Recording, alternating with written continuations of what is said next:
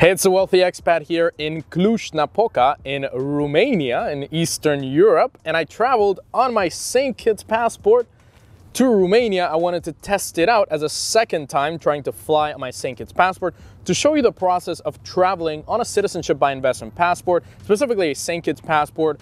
How do the border guards look at it? What is the experience? How are the layovers? What is actually arriving in a new country on an empty passport that maybe people don't even know what that country is? I'll tell you all about my experience flying to Istanbul, doing a layover in Istanbul for 5 hours, and then flying to Romania and finally arriving here in Cluj Napoca.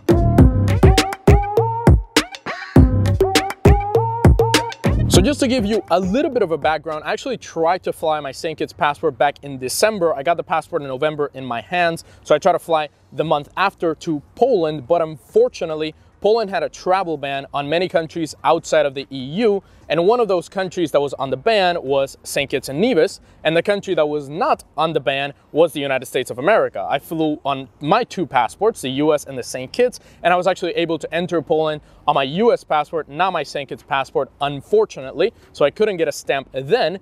Now I tried to come back to any other country from Dubai. So I flew from Dubai to Istanbul in Turkey. I spent 5 hours in Istanbul. They did not stamp my passport because it was just a layover. And finally, I arrived here in Cluj Napoca, Romania. And finally, I got a stamp on my passport on the first stampable page. You can see it right here, Cluj Napoca in Romania. So I lost my passport virginity in Romania and I finally got a stamp on it.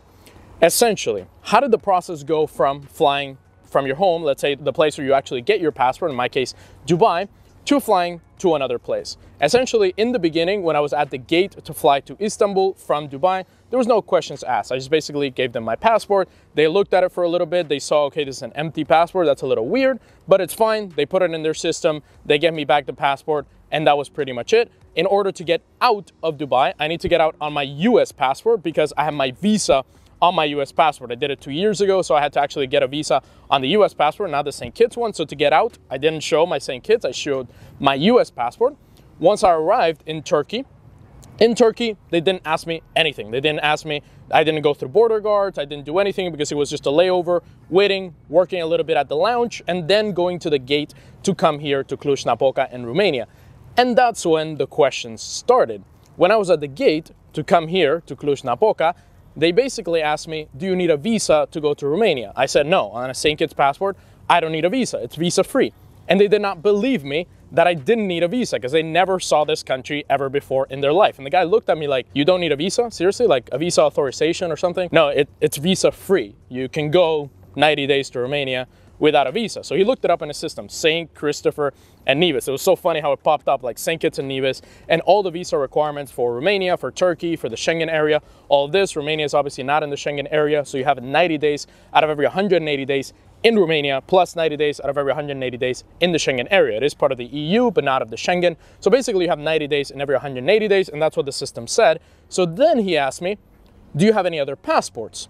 And I said, well, yes, I have another passport, but I don't want to use it. And then he called his boss. And the boss came over and said, do you have any other passport? I said, yes, I have a US passport, but I don't want to use it. And she said, we still need to see it. So that was a funny experience. Why did they still need to see it?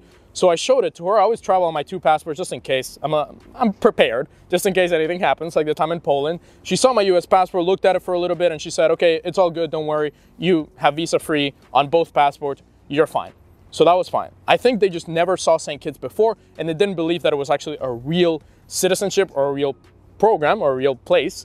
And then they also saw in their system that I had a US passport. Probably that's what happened. So they asked me, okay, do you have any other passport? Show it. All right, you're good. Then I got on the flight. I got to Cluj Napoca here in Romania, and that was the even more fun part. So I got to the border guard, and the border guard basically looked at my passport, and she had this confusion in her head.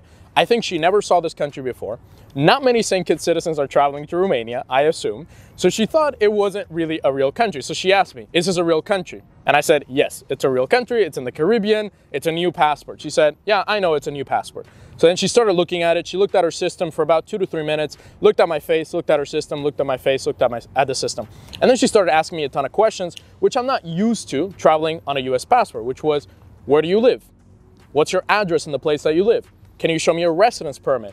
of the place that you live. So I did. I showed her my residence permit in Dubai and my visa and everything, and she accepted that. And there was a little slight problem that on my residence permit, on my Emirates ID in Dubai, it says United States of America, and I was traveling on a St. Kitts passport. So she was a little bit confused on that. She didn't ask me for my second passport, but she basically was a little bit confused at that fact. And then other questions like, where are you staying in Romania? What are you doing in Romania? Basically, I'm just visiting Romania, exploring a little bit of the country, doing some snowboarding, skiing, and so on. She asked me a bunch of other things. How long are you staying? Can you show me your return flight ticket? Can you show me this different things? So she basically asked me about 20 to 25 questions about what I was doing in Romania, why I was here, and basically how much time I was spending in the country, which I wasn't used to, because usually on a US passport, they just ask you 1 or 2 questions, unless you're going to a place like Israel, where they ask you a bunch of questions, or Japan, where they ask me a bunch of questions. Apart from those two, other countries don't really ask you that many questions. When you're traveling on a pretty big country passport like the US, Canada, Australia, and so on, when it comes to St. Kitts, they do ask questions because they don't even know where the country is. So she asked me even, where is it? And then I showed her the little map here, because St. Kitts does have a map on the first page that you can show exactly where the country is, what the country is all about, and so on. So that was a funny experience. Then the even funnier part was when she was gonna stamp the passport. So she basically took my passport. It was the first page. She looked at the first page, put her stamp on top of the page, looked at her system, looked at my face, took the stamp out, looked at her system for about a minute, looked at my face, then put the stamp back in, and then stamped it. So I thought for a second she was not gonna stamp the passport. So I got a little bit freaked out, but then she actually stamped the passport, and I was on my way. She gave me my passport, and I entered Romania on a St. Kitts and Nevis passport. So overall, it was a smooth experience. There wasn't any problems like, hey sir, you need a visa, or hey sir, what are you doing in Romania? You can't be here, or something like that. It was just questions and curious people during the journey. And because I have 2 passports, I haven't renounced my US passport yet. They did ask me to show it specifically in the gate in Istanbul to go to Cluj Napoca. So whenever you're flying on a citizenship by investment program, just expect a lot of questions. People don't know what this country is unless you're flying to the UK or a country that, you know, a lot of people travel through, or just people from St. Kitts, they tend to travel to. You're pretty much going to get a bunch of questions because people are curious about this country. They don't even know if it's a real country or a fake passport or something like that. And one question that I did not get, that I really don't know how to answer, and I'm a little bit afraid of getting that question when I'm traveling on this passport, is how did you get this passport? It's a new passport. I don't look like I'm from St. Kitts, or at least I don't look, if people know what St. Kitts is, they know that I don't look like I'm from there. So I might say, okay, I bought a property in that country and I got the passport, or I applied for it, or I invested to get it, or I have descent from that country. So I'll let you know when I figure out an answer for that question. But that is a question like, how did you get this passport?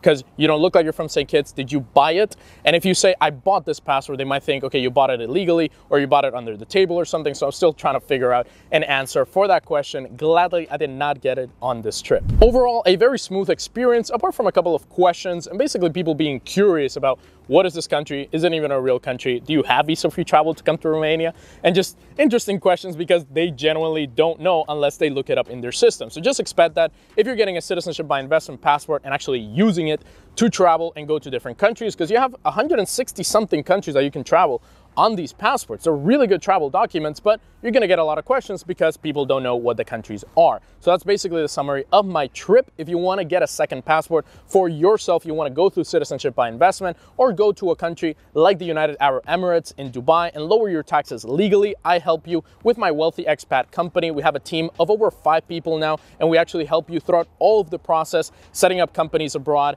making sure we lower your taxes legally, get a second passport, get another residence permit. Click that first link in the description, book a one-on-one call with us, and let's see if we can help you and see what strategy you need in order to build your freedom plan all over the world. Go ahead and click that first link and check out the video that's gonna pop up right here, why I picked St. Kitts as my citizenship by investment country. There's a lot of different countries out there that offer citizenship by investment. Why I picked St. Kitts specifically, check the video right now. Subscribe, hit that notification bell, that like button down below. I will see you on the next video. This is the Wealthy Expat in Romania.